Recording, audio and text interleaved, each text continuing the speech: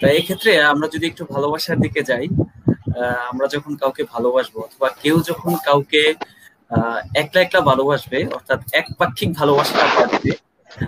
একপাক্ষিক ভালোবাসার ফলে সে যখন একটা ডিপ্রেশনে চলে যাবে, সে তখন এটা কিভাবে ওভারকাম করবে দাদা, এই সম্পর্কে যদি একটু বলতেন। আচ্ছা, এখানে কিছু বিষয় কনসেপ্ট ক্লিয়ার করা দরকার। প্রথম কথা হচ্ছে, আমি একটা গুড নিউজ দিই। পৃথিবীতে বেশিরভাগ ভালোবাসাই হচ্ছে একপাক্ষিক।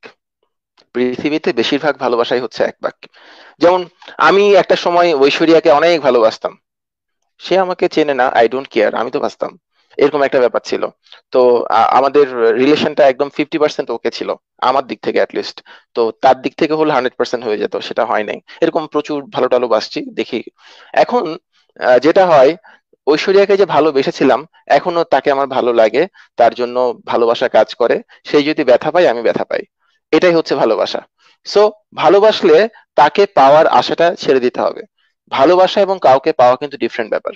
আমি কাউকে ভালোবাসি, এটা হচ্ছে আমার একটা মেন্টাল স্টেট, মেন্টাল কন্ডিশন। আর আমি তাকে পাচ্ছি, এটা কিন্তু কোনো মেন্টাল ব্যাপার না, এটা ফিজিক্যাল ব্যাপার, এটা বাহ্যিক, চোখে দেখা যায়। ভালোবাসা চোখে দেখা যায় না।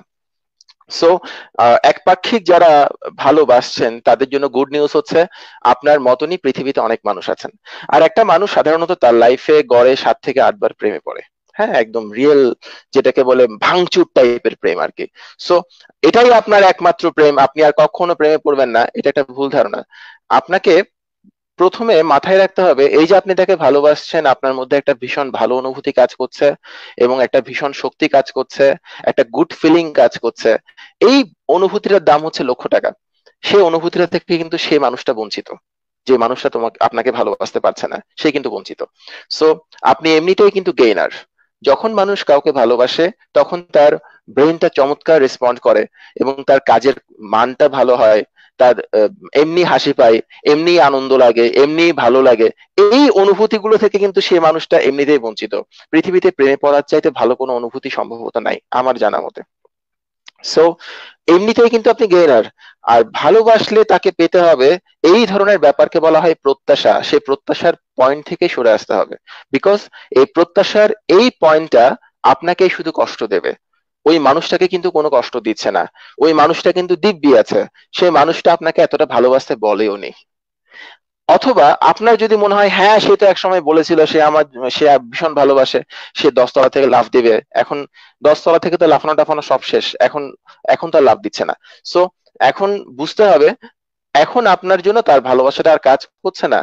যদি আপনার ভেতরে ভালোবাসাটা কাজ করে, আপনি তাকে ভালো দেখলে ভালো থাকবেন। তার কোনো ক্ষতির চিন্তা আপনার মাথাতেও আসার প্রশ্ন আসে না।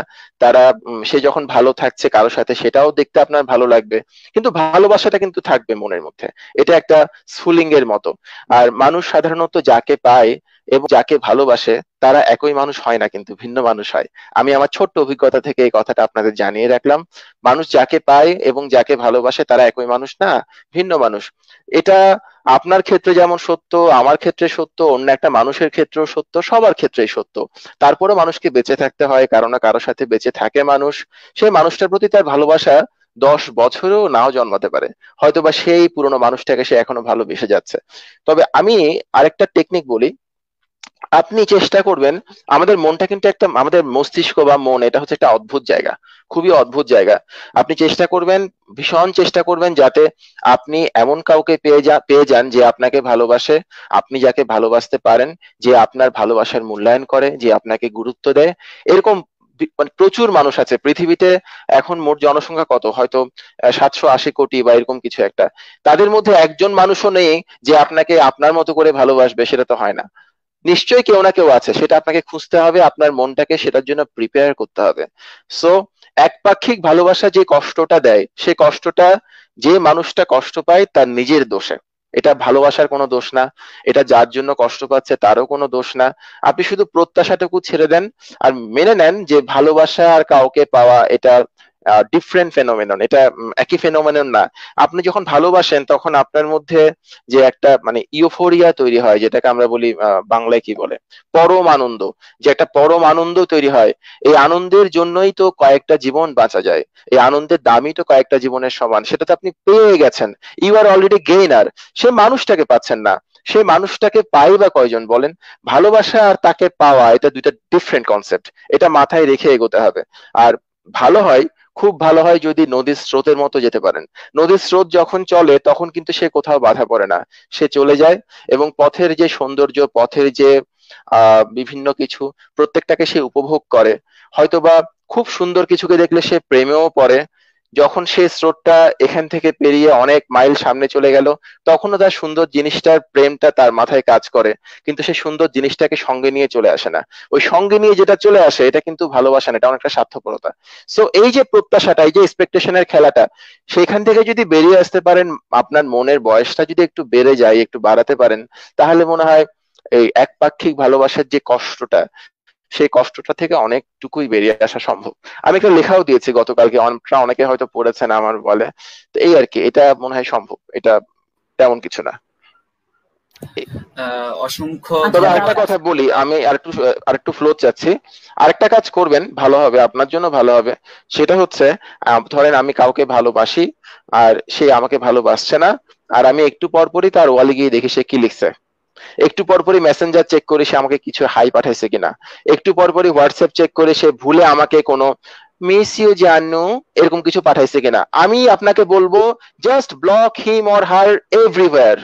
তাকে সব জায়গায় ব্লক করে দেন, মেসেঞ্জারে ব্লক করেন, ফেসবুকে ব্লক করেন, হোয়াটসঅ্যাপে ব্লক করেন, ভাইবারে ব্লক করেন, ইমোতে ব্লক করেন। আপনার মনে ব্লক করতে পারবেন না, সেটা আমি জানি, কিচ্ছু করার নাই। কিন্তু ওই সমস্ত জায়গা থেকে ব্লক করে ফেললে হবে কি, আপনার চোখের সামনে এসে পড়বে না। আর চোখের সামনে এসে পড়লে তখন মন চাইবে সে আমার, সে আমার, সে আমার, এইটা থেকে বেরিয়ে আসতে হবে। ওই জন্য আমি আপনাকে বলবো, ভালো থাকতে হলে ব্লক টক করা শেখেন। ব্লক করা খারাপ কিছু না, তবে মনটাকে ব্লক করা তো খুব কঠিন। মনটা অটোমেটিক্যালি ব্লকড হয়ে যাবে যদি আপনি অন্য কারো প্রেমে পড়ে যান। অন্য কারো প্রেমে পড়ার চেষ্টা করাটা খুব ভালো, সেক্ষেত্রে আগের কষ্ট থেকে বেরিয়ে আসা যায় অনেকটা। তবে আর যাই করেন প্লিজ আত্মহত্যা টত্যা করবেন না। আত্মহত্যা টত্যা এগুলো আসলে ওল্ড ফ্যাশনড, অনেক পুরনো লোকজন করতো, এখনো অনেকে করে টরে। ওদেরকে দেখলে আমার খ্যাত খ্যাত লাগে। আর আত্মহত্যা করার যদি আগের এক্সপিরিয়েন্স না থাকে, এটা চেষ্টা না করাটাই ভালো। যারা অনেক দিন ধরে আত্মহত্যা করে আসছেন তারা ভালো পারেন কাজটা, আপনারা এই কাজে যাবেন না। মানে ব্যর্থ তো হতে পারেন, ব্যর্থ হলে আর কখনো আত্মহত্যা করতে পারবেন না, সে সমস্যাটা হতে পারে। সো ওদিকে যাবেন না, ওই লাইনে যাবেন না। পৃথিবীতে বেঁচে থেকে অনেক কিছু করার মতো আছে, অনেক ভালো ভালো জায়গা দেখার মতো আছে, অনেক ভালো মুভি দেখার মতো আছে। দেখেন, আপনি যদি বেঁচে থাকেন, আপনি অনেক অনেক কিছু পাবেন লাইফ থেকে, এবং আপনার লাইফে এমন কিছু ঘটবে যেটার জন্য আপনি ভাবতেই পারবেন না, আপনি কখনো কল্পনাই করেননি যে এই ধরনের একটা কিছু আপনি পেতে পারতেন লাইফে। এই ধরনের কোনো কিছু আপনি, আজকের রেজাল্ট হলো, আমার এক ছোট ভাই, ও পুলিশে হয়েছে। তো সে আত্মহত্যা করতে গিয়েছিল কোন একটা সময়, বা আমার সাথে কথাবার্তা বলতো। আমি বলতাম, আত্মহত্যা করবা করে ফেলো, আত্মহত্যা খারাপ না, করে ফেলো। তারপর বলছে, ভাইয়া আপনি কি বলতেছেন? আমি বললাম, হ্যাঁ, তুমি আত্মহত্যা কেন করতেছো? তাও মানে যেটা ইউনিভার্সাল একটা ব্যাপার, সেটা হচ্ছে প্রেম ঘটিত আত্মহত্যা। এটা একটা ফ্যাশন হয়ে গেছে, যে আমি তাহাকে চাই, সে আমাকে চায় না, অতএব আমি আমাকেও চাই না, আমাকে আমি শেষ করে দিব।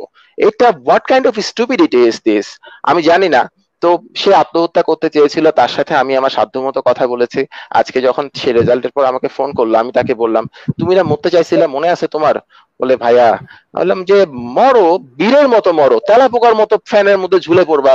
আরে বাবা, আমরা তো তেলাপোকাকে মারার পরে সুই ধরে এভাবে ঝুলাই রাখি, আর তুমি যখন ফ্যানের মধ্যে ঝুলবা তোমাকে দেখতে তো একই রকম লাগবে। তাহলে ব্যাপারটা কেমন হইলো না? তুমি ইউনিফর্ম পরো, মাঠে নামো, মাঠে নেমে বীরের মতো যুদ্ধ করে মরো, এবং তোমাকে সবাই চিনুক, সবাই বলুক যে ও একজন বীর। কিন্তু তুমি লুকাই লুকাই দরজা বন্ধ করে ফ্যানে ঝুলে পড়ছো, এটা কিছু হইলো? মানে সবাই দেখবে ঝুলতেছে, তেলাপোকা যেমনি ঝুলে ওরকম লাগে। এগুলোর কোনো মানে হয় নাকি? আবার অনেকে দেখলাম বিষ টিস খেয়ে মরে। তো বিষ টিস যেটা খেয়ে মরে সেটা খেয়ে তেলাপোকাও মারা যায়, ইঁদুরও মারা যায়। তোমার সাথে তেলাপোকা ইঁদুরের তফাৎটা কি? তুমি না মানুষ, তুমি একটু সফিস্টিকেটেড ওয়েতে মরবা। সো ওই সফিস্টিকেটেড ওয়েতে মরার জন্য তোমাকে প্রথমে সফিস্টিকেটেড ওয়েতে বাঁচতে হবে। ওই বাঁচার রাস্তাটা তৈরি করো, পরে মরা যাবে, অসুবিধা নাই, অনেকবার মরা যাবে, এটা কোনো ব্যাপার না, এই আর কি।